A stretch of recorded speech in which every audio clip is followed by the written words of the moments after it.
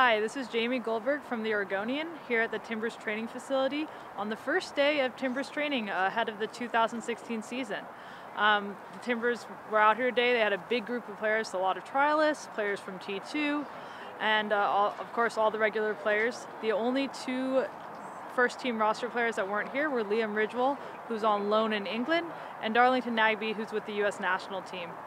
Caleb Porter said they still have a lot of confidence from winning the MLS Cup last year, but he doesn't expect there to be any sort of MLS Cup hangover. He says the team's refocused and ready to go and actually a little bit more fit after having a little bit of a shorter offseason. He thinks that the MLS Cup is only going to give them a little bit more belief heading into the season. It's going to be a big focus of the team to get out on the right foot at the beginning of the season this year. The Timbers have never won a game in March under Caleb Porter, but this season the squad made it a priority, Porter and Wilkinson, to bring in a number of MLS veterans rather than international players to fill out the roster.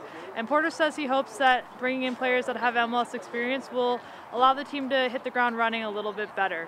The Timbers will practice here in Portland for the next week before heading to Arizona for their preseason trip, where they will play 3 games down in Arizona before heading back to close out preseason here with a simple invitational tournament.